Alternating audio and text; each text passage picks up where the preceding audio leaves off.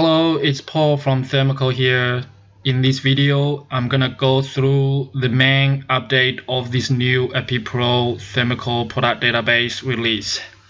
First of all, we're gonna start with the EC105LS lift and slide system. Currently, as you may already know, I have been quoting the lift and slide doors for all the fabricators. But then with this new release, you will be able to quote the job yourself. However, it's still in CKD Flatpak service. Now, in the style folder, I've built few styles already ready to use, including fixed windows, 2-panel lift and slide door, 3-panel lift and slide door, as well as the 4-panel door. What you will have to do is simply double click or drag over on the screen, change the size to the required size, and then change the glass to the required glass type, and saving the job.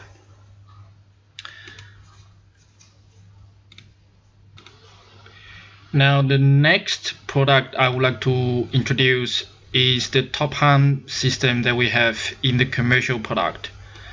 Now if you go to the styles folders of the center pocket and flashlight, you will find the top hand sliding product here, as well as in the flashlight product folder.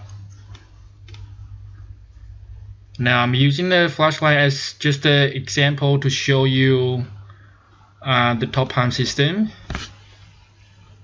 So this is just showing the top hand sliding door itself. It can be used in the center pocket frame, and it can be used with the flashlight system as well. You can also, of course, use in other commercial frames to suit the specific project requirement. Basically, this top hand system is capable of taking panel weight up to 400 kilograms.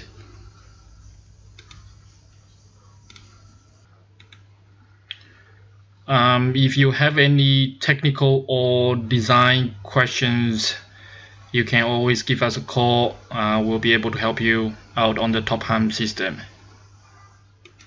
Now, the next thing I would like to go through will be one of the rubbers that we've changed in all the outward opening products. Now this new product is this V rubber here.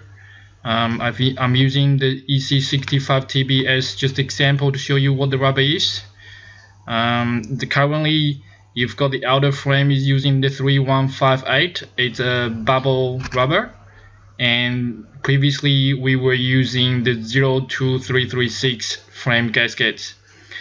Now for the L opening windows, this new V-shaped rubber will be used. However, in the inward openings, we're still using the 2336 frame gasket. Now in EpiPro, this has been applied to all the L openings in the 45 series, 65, 75, and so on.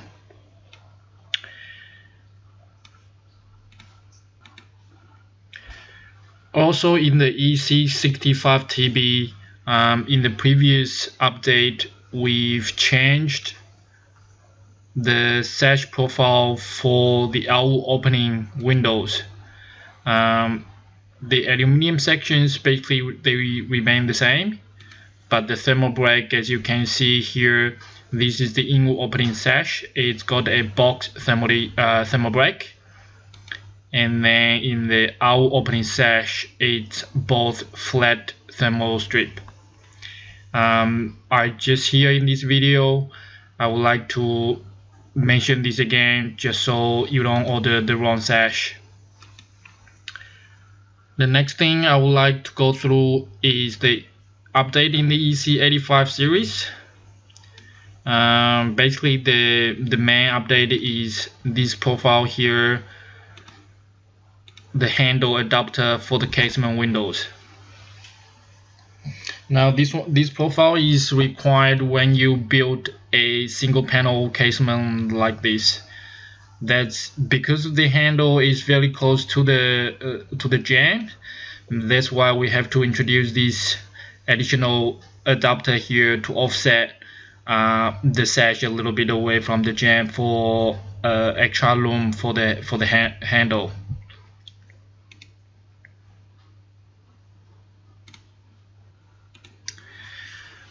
That's pretty much the main content of this new update. Now what I would like to go through is a couple of things when building the lift and slide doors in the system as well as the commercial product.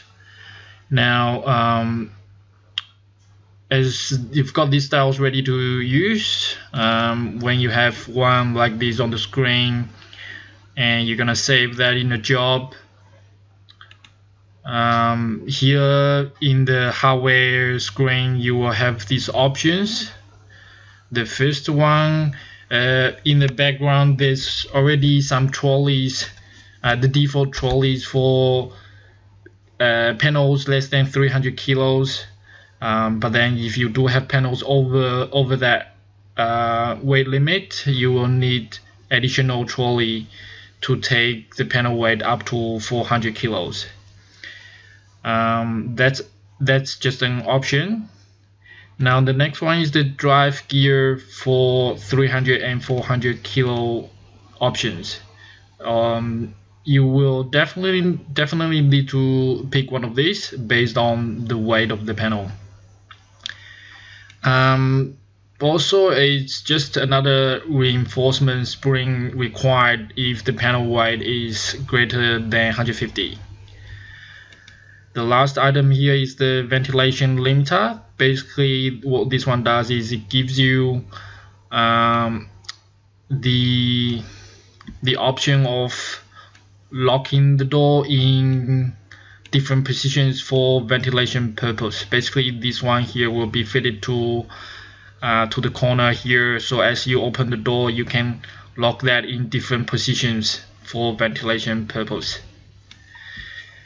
So if you now move to the next page, obviously here you can pick the color of the job. Now the handle of the lift and slide door comes only in two different finishes. One is stainless steel, the other one is raw finish. The raw finish you can color code to match the frame color, and usually for clear anodizing jobs we use the stainless steel finish. The next thing I need you to pay attention to is the labor time. The default labor time is for the CKD labor for Thermeco to provide the door in flat pack. You will need to then allow your labor to assemble the door, to pull all the hardwares, the handles, corner stakes, all that sort of stuff together. You can put that under the assembly part, or you can simply top up on the cutting. And then you can save that in the job.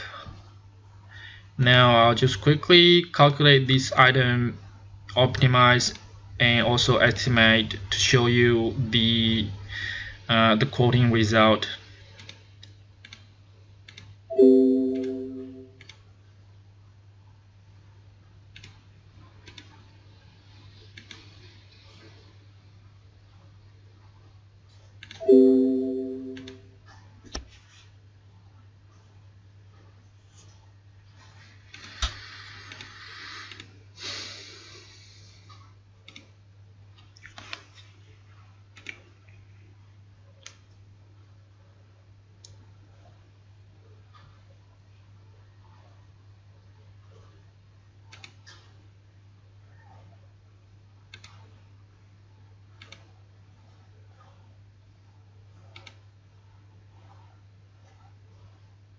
So this is the final estimating result.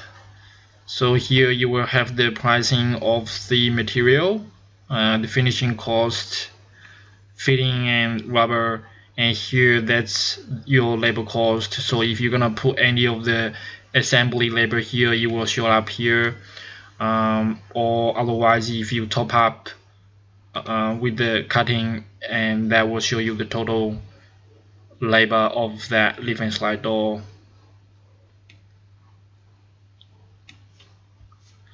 And that's pretty much for the lift and slide door. Again, if you have any questions, give us a call. We will be here to help you out. Now the next one I would like to go through is the commercial product. I've got a couple of inquiries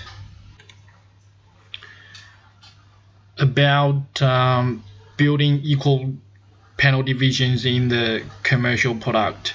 Now the question was when they split the opening by inserting, for example, 2 mullions to split the frame equally, it doesn't actually give us equal panel divisions, and the reason for that is because we have to enter in the profile in a certain order.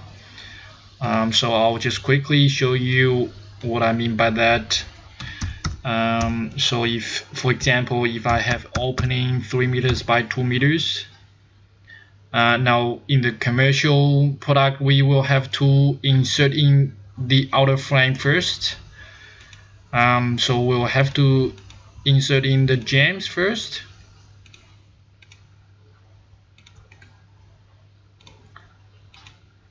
and then we put in the mullions to split the frame in equal divisions.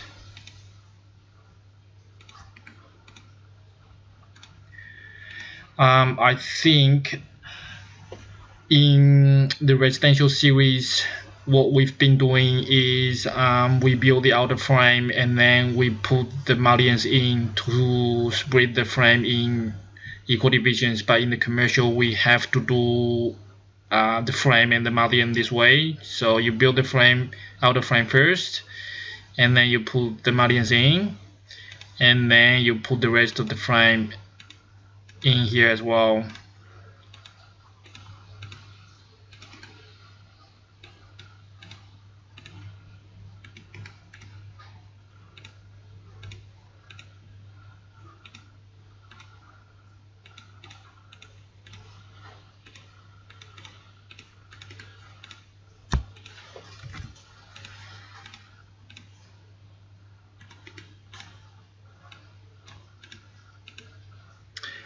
Here I'll just use the copy and paste function to do the rest of the panel,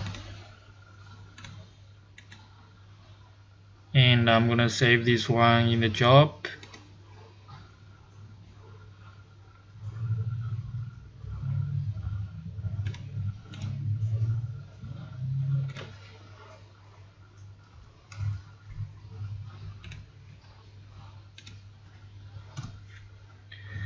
I'll just run through this calculation and show you the result.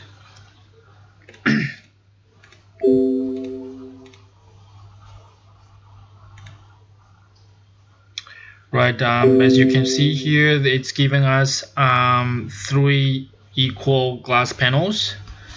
In that sort of sense, visually these are 3 equal panels, and these are the glass size here. Now the next thing I would like to mention is the 400 series commercial door. We've done a little bit of hardware update as well. So if you are going to build a commercial hinged door and you're gonna save that in the job, it will give you the options to choose the hardware. Now because it's a commercial door, there's a lot of hardware options to suit various project requirements. So basically here we've only entered in generic cylinder types as well as generic handle types. Now we do suggest you to use these particular local lock with a 38mm backset and 260mm steel cover plate. That's because this lock suits into the profile quite nicely. However, if you can find other locks to fit in, you are more than welcome to use that. Now, Thermeco does sell the drop-down seal for the commercial doors. In this case, depends on what you want to do for the seal. You have the option to choose one of them. In terms of size, you have two size options: less than 900mm and also 1100mm. Basically, with this hardware, because Thermeco, apart from the drop-down seal, the rest of the stuff Thermeco doesn't supply. So when you calculate the job, it won't give you the pricing. You will have to manually add in the price. And I think that's pretty much it for this update. I hope this video is clear to you. Yeah, it's a easier instruction to follow for the update. If you have any questions, again, give us a call, and then we can take from there. Bye for now.